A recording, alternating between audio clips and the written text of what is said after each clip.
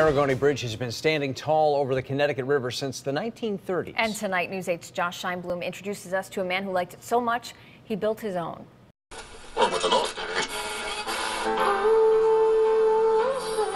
Good enough, that's all you want.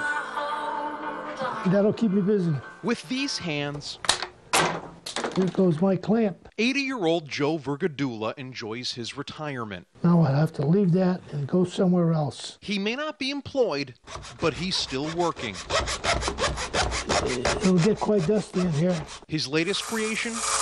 You have to be very patient. A 4-foot replica of the Arrigoni Bridge that connects Middletown and Portland, Connecticut. That's in dedication to my father and all the working men who helped build the bridge. It's smaller than the last one he finished a month ago. The big one was 5 feet. This might be 4 feet.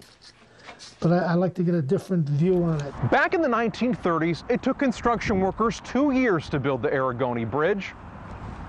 But for Joe, it took just 3 months. Without this work, you couldn't possibly build a bridge or anything without plans. Although crude and rough plans, for me, I see it all. Like a bridge, Joe has those that support him. How about that? No, stay. Case in point, his wife Jenny. We've been married 56 years. But Joe will never tell you that. She did come down 3 times while I was working on the bridge. Toward the end, she came down.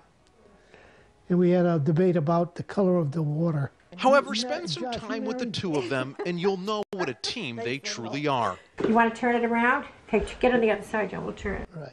A bridge as solid as a marriage, 56 years and counting. Now, did you want to see my signature? Lay it down. In Portland, Josh Scheinblum, News 8.